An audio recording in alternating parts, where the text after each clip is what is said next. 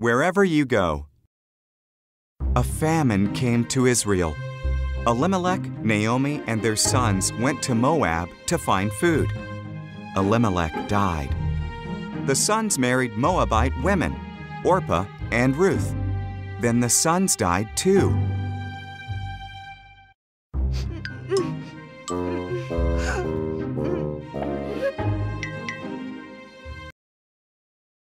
The three women had no husbands. When the famine in Israel was over, Naomi decided to go home. "Stay in Moab," she said to her daughters-in-law. "It's your home."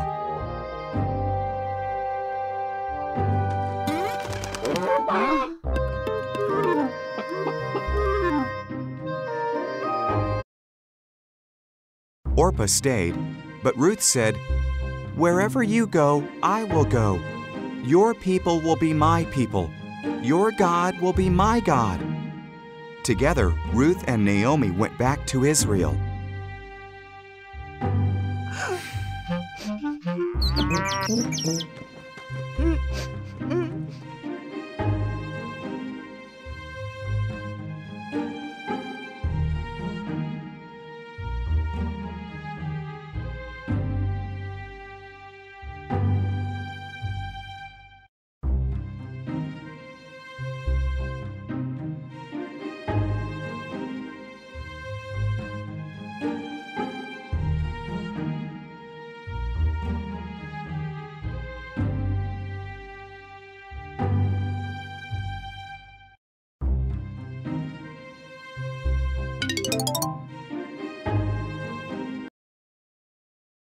It was harvest time in Israel.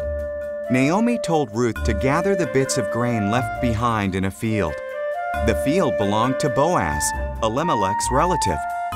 Boaz approached Ruth.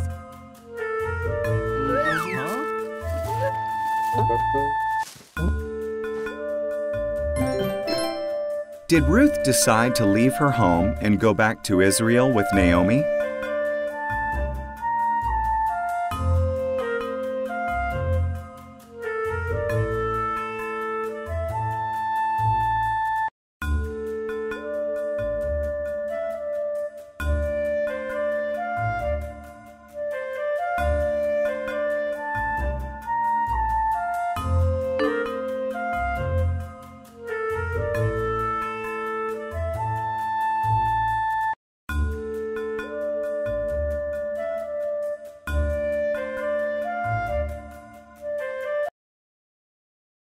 "You were very kind to Naomi," Boaz said. "Leaving home must have been hard. May God bless you." He gave Ruth food and told his workers to watch over her.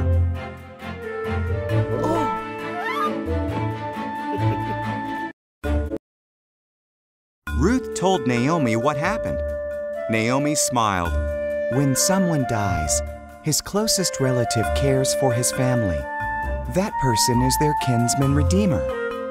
Boaz is our kinsman redeemer. Stay close to him."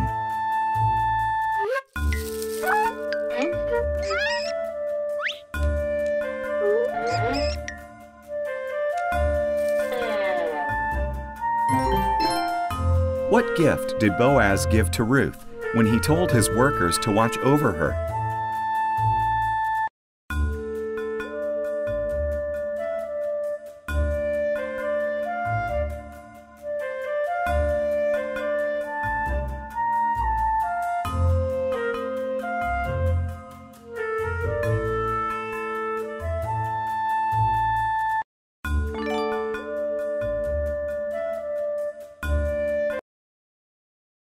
So Ruth stayed close to Boaz. He liked her more each day. Boaz bought Elimelech's land and took care of Naomi and Ruth. Then he asked Ruth to marry him.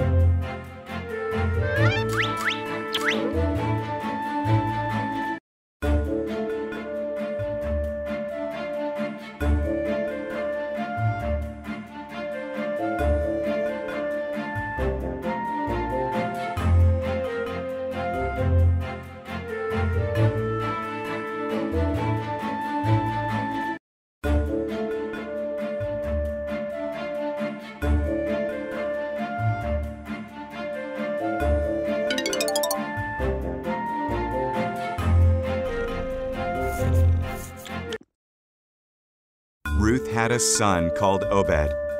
Obed's son was Jesse. Jesse's son was David, and David became Israel's greatest king. So God blessed Ruth just as Boaz had prayed.